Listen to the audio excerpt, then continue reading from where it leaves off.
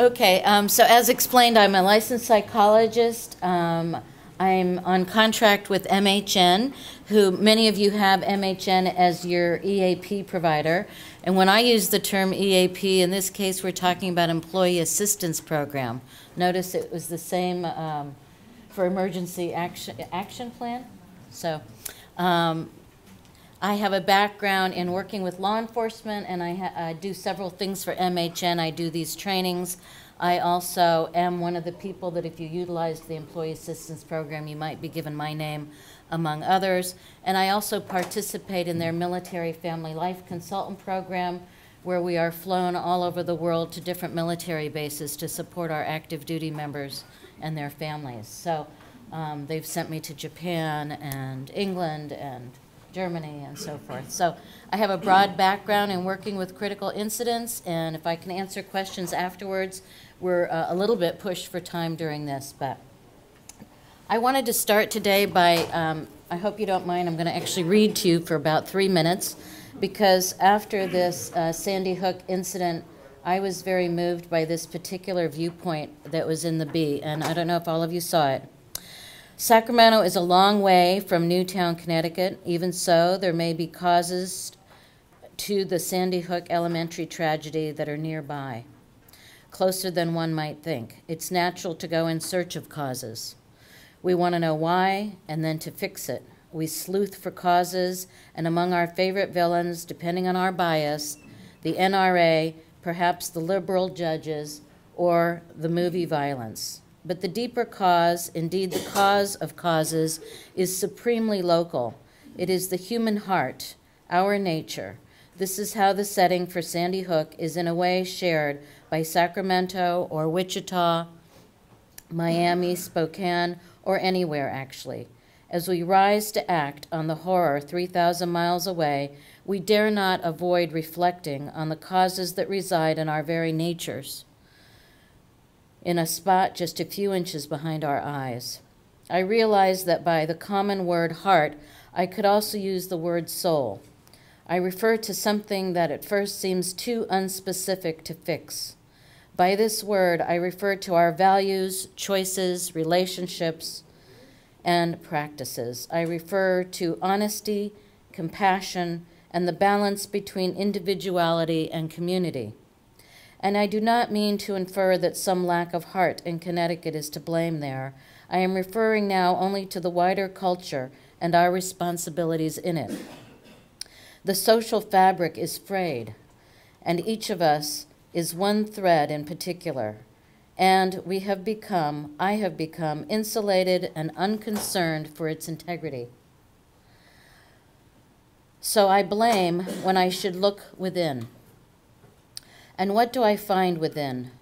If I'm honest, I see my comfortable and my accepted hatreds, my limited affections, and my consumption of entertainments that distract me from those who might try my patience or exhaust my interest. Now take this narcissism and multiply it over all of us, over the millions of us. In its full flower, we see a kind of moral abdication. We have turned our cry for independence into the demand to be left alone. We then create huge bureaucracies that will care where I will not or cannot, and then some of us complain, rightly I think, that those bureaucracies are too large and too costly. If we saw this abdication, this vacuum, and understood its negative power, we would repent. We would turn from our ways and meet our neighbors, learn the names of their kids, and watch for their safety on the streets. We would bring meals when neighbors' grandparents pass away and ask to see pictures of their vacations, pray for their teenage daughter when they run away. We would volunteer. We would repent of the most insidious judgments where we have called others wackos or flyover people, lefties or hicks. We would stop all that and weave a new fabric.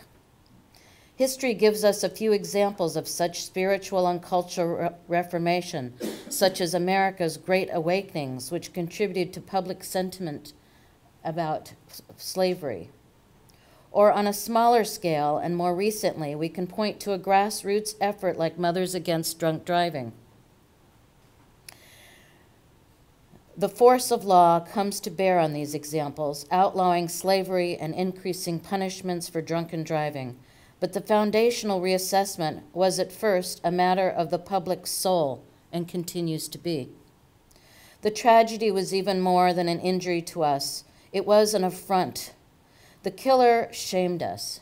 He shamed our community and our humanity. One of our members spited us. He snuck under our instruction and avoided our scruples. He defied us, or perhaps ignored us. We moved to bring justice for this affront, yes. But what are we learning about ourselves? We think, how could this happen? Like a fix-it person who's certain the problem must be out there, like a broken fuse in a circuit. We fail to look inwardly. Most of the discussions after Sandy Hook is about blame and not introspection. Rather than shame on us, the message is the shame on the NRA, on the court against prayer, on the Reagan-era disinvestment of community mental health practices, or on video games or movies. But I think we, and the way we live, is more at the heart of the matter than we want to admit. In the words of the late Pogo cartoonist Walt Kelly, we have met the enemy, and he is us. So I wanted to start with that today because I found it very thought-provoking. It was in Viewpoint, Sacramento Bee, on January 5th. And I found it very, very thought-provoking in terms of looking at the whole psychological aspect of this horrible tragedy that triggered your meeting today. So one of the things that we want to be prepared for is the psychological aspect of a tragedy that could come your way. Some of these might include sudden death, which can be an unexpected death or a death that occurs within hours of the onset of symptoms. It could be a traumatic death, which is sudden and unanticipated. Traumatic death is usually violent, mutilating, or destructive. And it can also be random or preventable. The sudden death shatters the world that we live in. What we've come to know as things that we can expect day to day, hour to hour, is shattered completely. And the aftermath can be very traumatic for people. Sudden loss is the loss that occurs without any forewarning. In an instant, life is forever changed. Accidental loss, often a body injury caused by an accident, and that might have a different impact. If you think about these different kinds of loss and how you would react to them. A traumatic event is an event or series of events that causes severe stress reactions. So sudden, accidental, or traumatic death might be heart attack, stroke, ruptured aneurysm, accident, suicide, homicide, sudden infant death, natural disasters such as Katrina or the tsunami, or human-caused disasters such as September 11, Oklahoma City, or Sandy Hook. Each of these leaves survivors bereaved, stunned, unable to function at times. As the officer was saying, some people that he thought would be able to step up and help out in the crisis were hiding under the desk, and people he least expected were able to step forward. And that's not surprising because we react to this shock in very different ways. And some people go on to develop full post-traumatic stress disorder. One of the things that we've learned from research is that it's often a very good idea to have a critical incident stress debriefing within 72 hours of these traumatic incidents. If you have MHN as your provider, they provide this, and Renee Hawley is here today. If you need to know more about that service provided through MHN, you can contact her afterwards. So some of the normal reactions that people have during a trauma are behavioral, cognitive, emotional, and physical. And so you won't be surprised by any of these, I'm sure. The behavioral ones include withdrawal and isolation, decreased motivation, and decreased communication. Emotional, fear, anxiety, anger, depression, sadness. Okay? and reduced concentration, reduced decision-making, indecisiveness, and increased psychosomatic complaints. If any of you have been around a person that's starting to develop these normal reactions, and you may have wondered at what point does it become a good idea to refer this person to a professional. Any ideas on when that might be? When would you look at these kinds of symptoms as normal and then start to say to yourself, this person is troubled a little bit beyond that?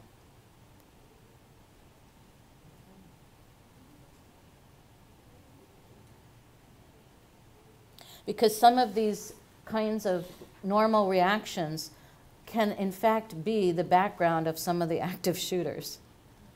Is that dawned on anyone? The withdrawal, the isolation. So sometimes we find these kinds of folks have been traumatized earlier in their lives, and they've been hiding away. This fellow in Connecticut had been very withdrawn from people. Okay. So at what point in your role as educators would you say that you need to begin to think about getting somebody professionally evaluated? When does being slightly withdrawn become morbidly withdrawn? When does slightly depressed or a little out of sync become this person is morbidly depressed? This person has suicidal ideas. Any ideas? When they start to communicate those, maybe through writing, or if there's like an assignment, something that's actually written down or communicated somehow. Absolutely, absolutely. And I don't know how it struck you when he said that most of these active shooters are between 13 and 20. Did I catch those numbers right? Between 13 and 20. These are adolescents.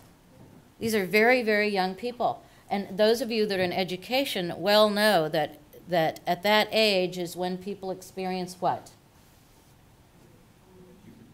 Angst. Angst. Identity crisis. Sexual orientation crisis. You know, are they cool? Are they hip? Do they fit in? Okay? And so you might think, oh my goodness, all the kids in my high school are potential shooters. And in fact, we have had a history in mental health where people who are in their teens are diagnosed schizophrenic or something. They're not schizophrenic at all. They're teenagers. They look so similar at times. So again, what I want to have you leave here with, though, is how do you begin to sense that it's a little bit more extreme? And the gentleman is absolutely correct. One way you would know is that they become sort of preoccupied with it. They're writing about it. They're drawing gory pictures. They're telling their friends. They're reporting to somebody that they're very lonely, they're isolated. They take up morbid interests. They thoroughly enjoy lots and lots of violent games and videos and movies. Okay? Now my question, is there anybody left in law enforcement in here? Okay, because my question is this. So let's say one of these very sensitive teachers or principals notices this, they're concerned, and they call law enforcement.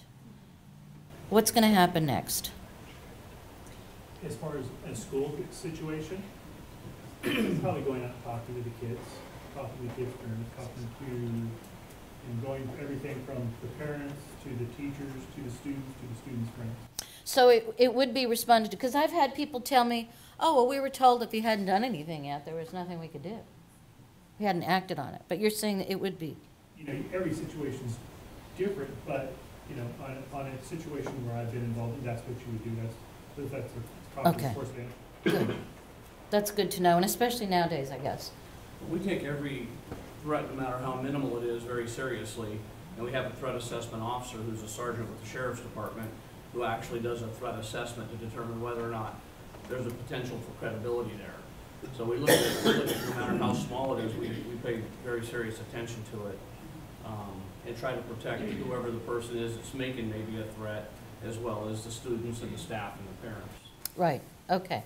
Excellent. So that's good to know, because if we sit here and say to you, come on, let's sharpen our tools, let's sew our fabric back together, let's be a little bit more in tune with what's going on around us and how our children are being raised, we want to know that if we do make that phone call, that somebody's going to respond and go out and do something about it. But it's not like sometimes in the past where that wouldn't have happened. Is there not an intermediary action before, would there be something within the school if you noticed a youngster was drawing on the papers or standing in the hallway that this kid did? Yes, I think the gentleman earlier talked about kind of escalating within the system before involving. Parents or a counselor, if they're still there, kind of situations that there's some talking to other teachers and have the same student to see what the behavior is there. So it would be a step process. Exactly. Would you go immediately to police or?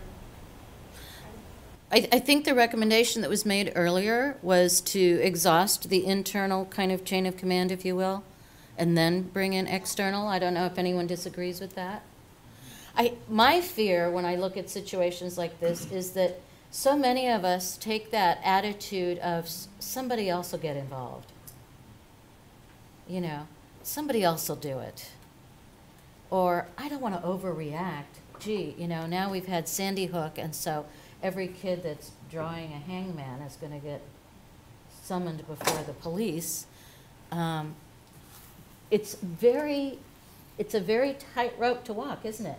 Between overreacting and underreacting. Personally, I'd rather that we overreact for a while. You know, what's the worst that can happen is that the police go and question the child and the family, and maybe he gets counseling. Good.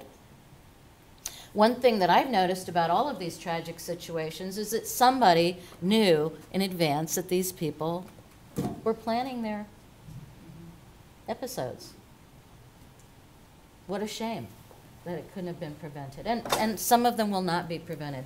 But if we can even prevent a few with this increased knowledge and sensitivity.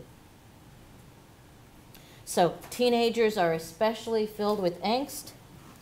They are difficult to assess in terms of their mental health issues, but those of you who've been around this age group kind of have a second feel, if you will, for what's normal and what's becoming pathological. And usually your greatest indicator is preoccupation. They're becoming preoccupied with something to the exclusion of social connectedness. So what happens during the grief and loss process? You may recognize this as being Elizabeth Kubler-Ross's stages of death and dying, and it's very similar. We go through shock and denial. If you think about your personal reactions when you heard about Sandy Hook, some of us were in shock and denial. Then we go into usually an anger, a guilt or bargaining. We're looking to blame somebody. We're trying to find out why they did this, where was the weak link, who's to blame, what kind of a mother was this, having guns in her house, etc., etc. And then there's a depression and an acceptance. And then we start scrambling to try to prevent it from happening again. And I think that the prevention is part of the social fabric as well.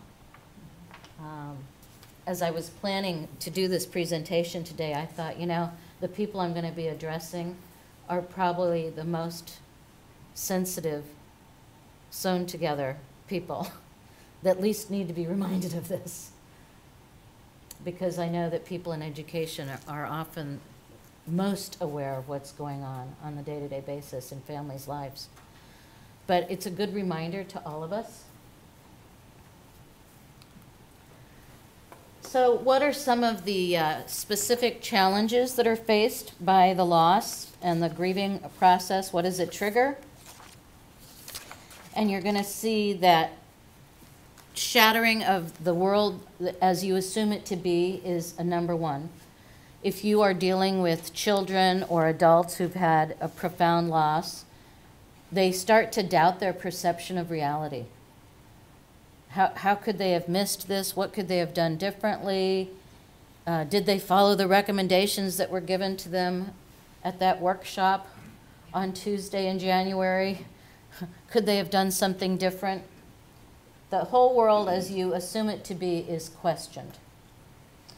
The intensified grief response that follows is often the failure of an ability to say goodbye, to reach closure with somebody that you cared about. People are forced to face the loss of a loved one when they were making Christmas preparations, for example. There can be multiple losses of an individual person, that person's friends. All of these things are worsened by the public coming in. The officer mentioned how the media arrives so quickly and invades the privacy of many of these families. And one of the things that you'll notice after tragedies like this is that many people start to doubt their religious beliefs, and their personal priorities come into question. People will change their careers, change where they live. They suddenly realize how finite life can be, and they start to make big changes. And then, of course, there can be tremendous legal and financial issues that come from it as well, any of these crises. So what can you do in your role? Well, you can ensure safety to as great a degree as you can by being prepared. That's why you're here today. You can offer critical incident stress debriefings if you have access to people that can do that for you. And there are many people trained nowadays to provide that.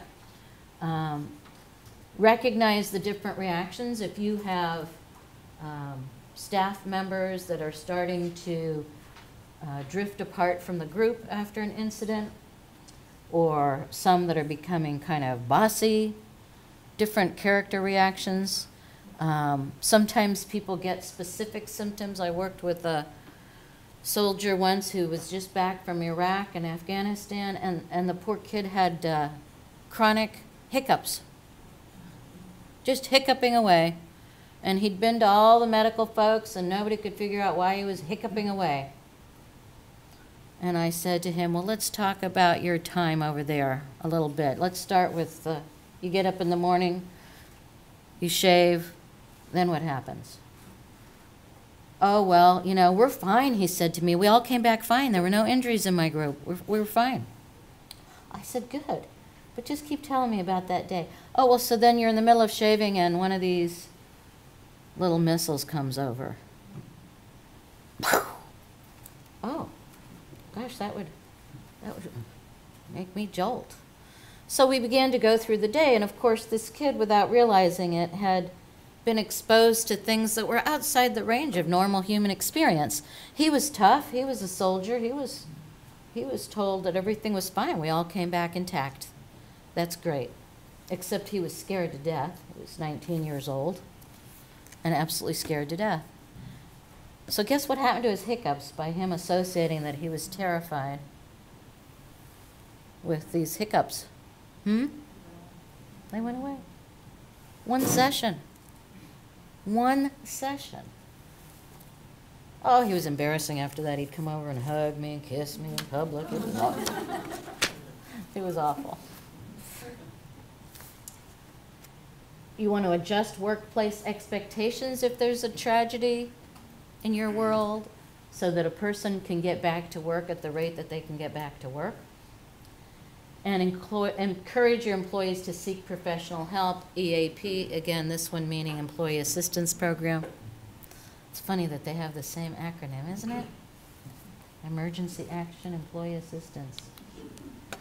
Okay. Allow time to feel and understand the loss. Help people to find appropriate support. And maintain physical well-being, maintain realistic expectations. There's research on how to respond to critical incidents nowadays. In earlier times, they thought it was best that people talk about the incident in detail and go into the bloody, gory details. We're now not so sure that that's the best way to approach it. So if you have an incident and you want help, make sure that the people are properly trained in critical incident stress debriefing. Just because someone's a therapist or a psychologist does not mean that they are current on all of that. So you want to make sure.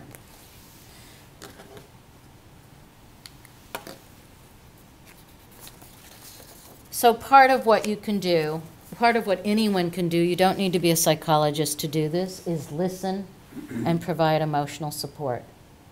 You listen to what was traumatic for that particular person. Okay? You listen to their version of the events that took place.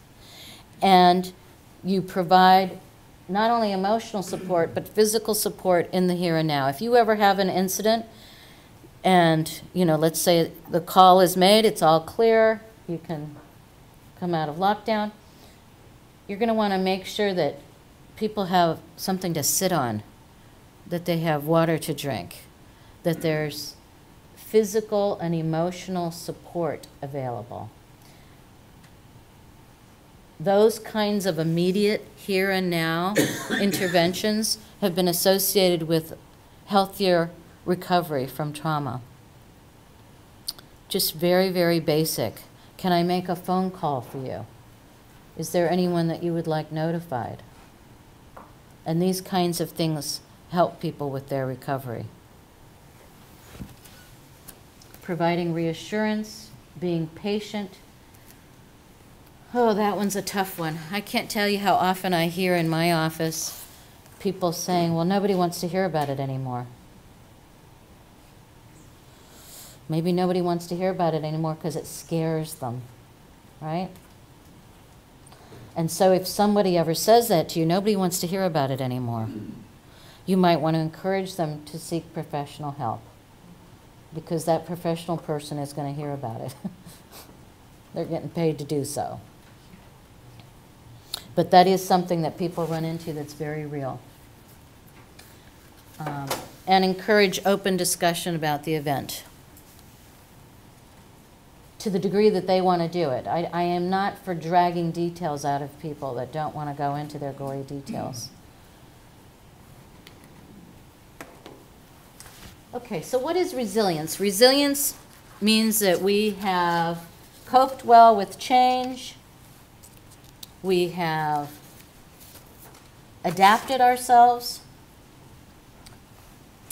We have sustained our health and energy when under pressure. And these are just kind of some practical things like continuing an exercise plan, continuing to be careful with your sleep patterns, what you're eating, that you're a person that can bounce back from setbacks.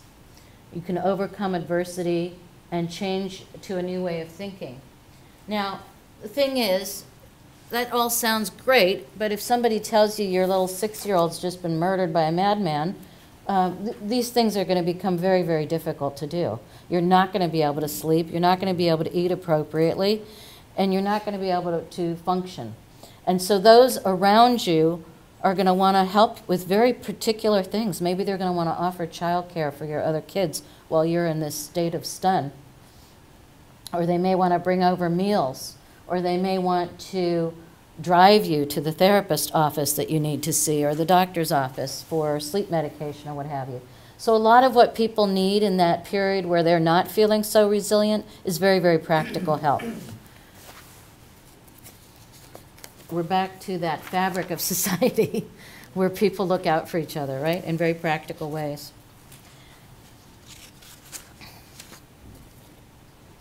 So one of the things that we know is that suicide is 1.3% of all deaths are from suicide. Wait, that's not where I want to be.